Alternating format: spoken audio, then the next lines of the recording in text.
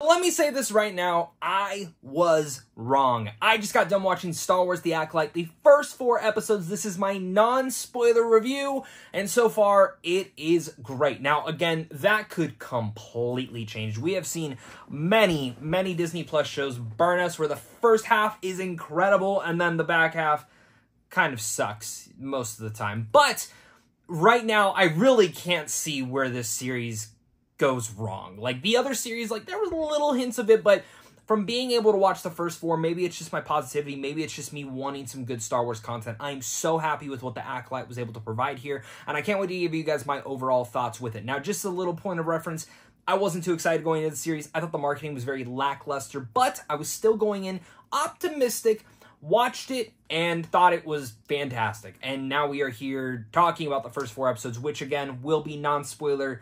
I'm going to try my best to not touch on anything that could be spoiler territory, so I will be pretty vague when it comes down to certain aspects of the series. This is just basically more my reaction to it. I will have full spoiler reviews during each release. The second episode 1 and 2 come out, you'll get a spoiler review. Same thing with 3 and 4 and so on and so forth.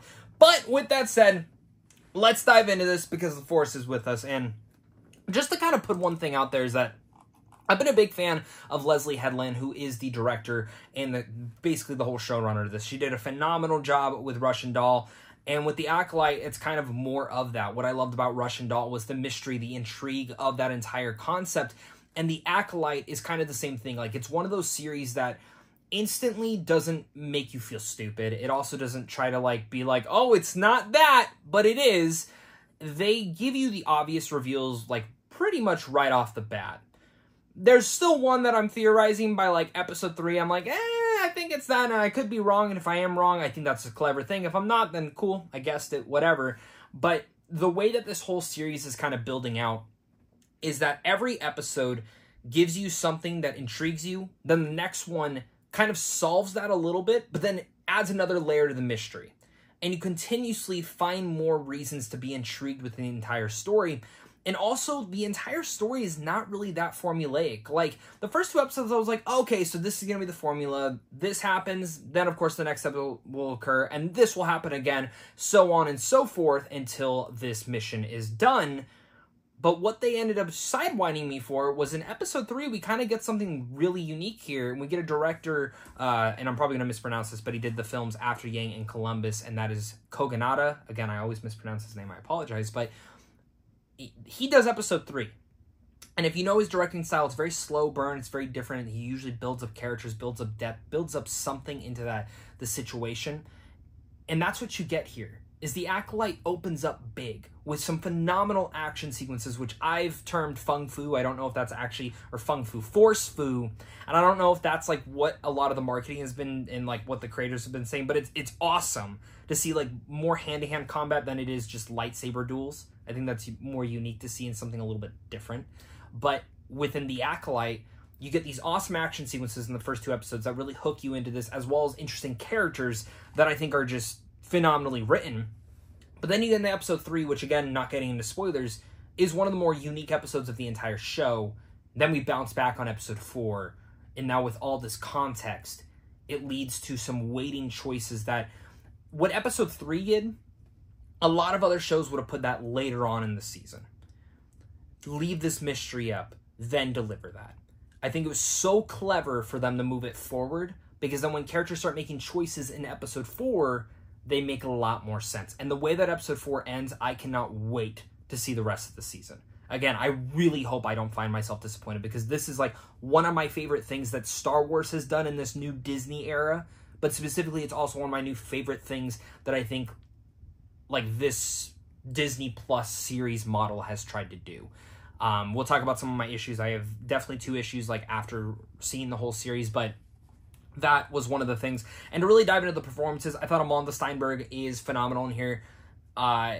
Almost spoiled something with her character, but I love them in this. I think they are incredible in this, and I love what we are able to get with this character. That's all I can really say, but I think you're going to be very intrigued with it all. As well as Daphne Keane is a nice little surprise in here. Jodie Turner-Smith, not the biggest role, but awesome. I think Carrie-Anne Moss is also great. Not as big of a role as I expected, but love what we've gotten of her. But I really do think this comes down to my one and biggest, like, pedigree to this series, and that is Lee Jung-jae, who we thought was, if you thought he was phenomenal in Squid Game, he's even better here. I mean, this man was born to play a Jedi. Like, he is so fucking incredible in this, and I could just listen to his soothing voice forever. But also, like, just watch him on the screen. His presence, he owns every single scene in here, and it's awesome. I also will give a shout out to the fact that this is during the High Republic era, an era of Star Wars that I'm actually not that big and familiar with, and it's the first foray in terms of anything animation, live action. We've seen a little bit of it in gaming if you've played the new Fallen Jedi Order game, but not a lot. This made me not feel dumb. It never made me feel left out, but it actually makes me want to go back and, like, dive more into the High Republic. I think it's a very interesting aspect, and specifically where we are with this characters now. It's one of those things that, yeah, I want to know more about it. And I think that's where I'm just really at, is that I love what we've gotten so far with the Acolyte. But like I said, it's great, but it's not perfect. And there's two things still holding back this series from being the best thing ever. And I think one of those things is the fact that it still is just too short of a runtime sometimes. Now, it is better handled than I expected. Like, they marketed it like, yeah, most of these episodes are about 30 minutes. That was kind of a lie. Like, the first episode's, I think, about 42 minutes. Second one's about that 30-minute runtime. The third one's a little bit longer, and then the fourth one goes back to the shortest amount. But I will honestly say, like, a couple grievances where I would have just liked a little bit more character interaction here and there. It never feels like they're wasting time. Like, every second is really spared with something important for the story or the overall characters. And that is to say a lot. I love The Mandalorian, but shit, The Mandalorian pisses me off sometimes with its runtime and some of the times that, like, it just feels like we're screwing around. Boba Fett was kind of the same thing. I can even look at some of the animation stuff and say, yeah, this felt like filler. And I'm really happy to say that the Acolyte never feels like it has filler. Everything feels so weighted and heavy in terms of its story and dialogue. So I'm happy with that. I'm just maybe being a little bit selfish that I do wish each episode was a little bit longer. And last but not least, this really goes towards a majority of Star Wars series overall. I think Ahsoka was a little bit fixated and fixed on this, but it felt more of like an extension from the animation, which makes more sense. Andor is very cinematic, so I can't go against that. And I think the first two seasons of The Mandalorian felt very cinematic.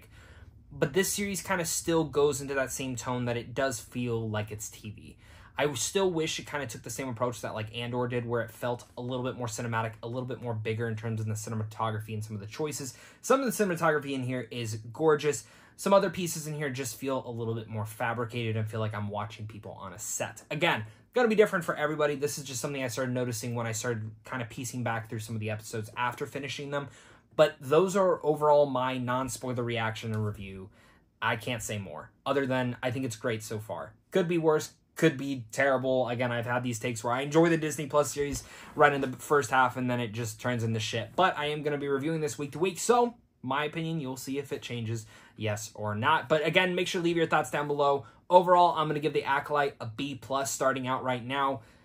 I think this could easily become an A-, but I'm staying hesitant at that B+ until I see how the rest of the season pans out. Again, make sure to leave your thoughts down there. May the Force be with us all, and of course, until next time, stay classy.